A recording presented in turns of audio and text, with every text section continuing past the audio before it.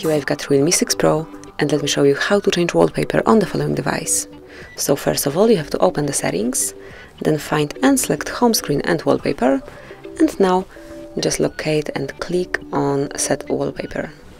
And here you can pick something from your own gallery, just click on photos to do it, or static or live wallpapers.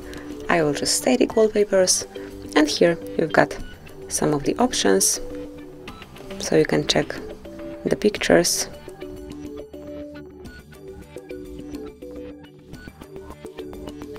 And all you have to do is to pick the preferred one, the one that you like the most. Let me choose, for example, this one, and finally click on Set As. And then decide if you want this picture to cover your lock screen only, just your home screen, or maybe both of them. And the third option is the one that I would like to choose. And as you can see, from now on, this brand new wallpaper is covering both your home screen and also the lock screen of your device, of your Realme. So this is it, that would be all. Thank you for watching. Please subscribe our channel and leave the thumbs up.